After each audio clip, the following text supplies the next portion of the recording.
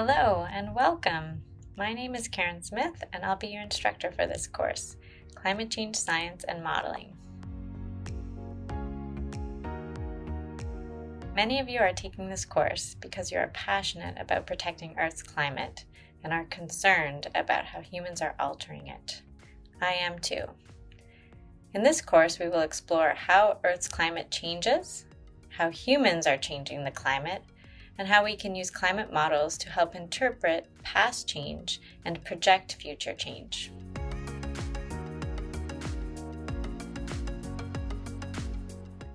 I've been concerned about climate change and environmental issues since I was a kid. David Suzuki, of course, and the Fern Gully movie were some of my biggest influences. I also loved and happened to be good at math and science. And so I went on to do an undergraduate degree in engineering at Queen's University and discovered the beauty of fluid dynamics, which then led to a PhD at U of T in atmospheric dynamics, which is the study of the large-scale circulation of the atmosphere.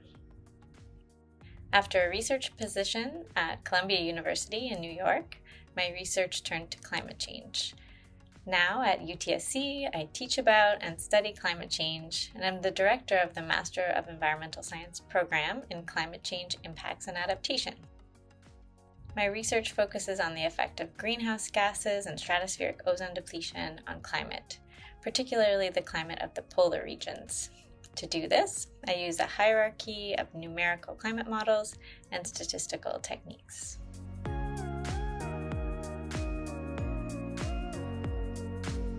When I started graduate school, I really struggled with computer programming.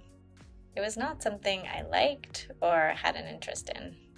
I was a pencil and paper type of problem solver. You may feel the same way when working with code. So how did I overcome my dislike and ultimately embrace programming? The more I worked with code, the more I realized that it helped me to gain insights into what I was studying in ways that would not be possible with pencil and paper. Along the way, I asked for a lot of help. The best piece of advice I received about programming is to first try and figure it out yourself, but if you are stuck, don't wait to ask for help. Ask for help right away from your fellow students, the internet, also a good place to seek help, and you can always ask me. Welcome to class. I look forward to our first session together.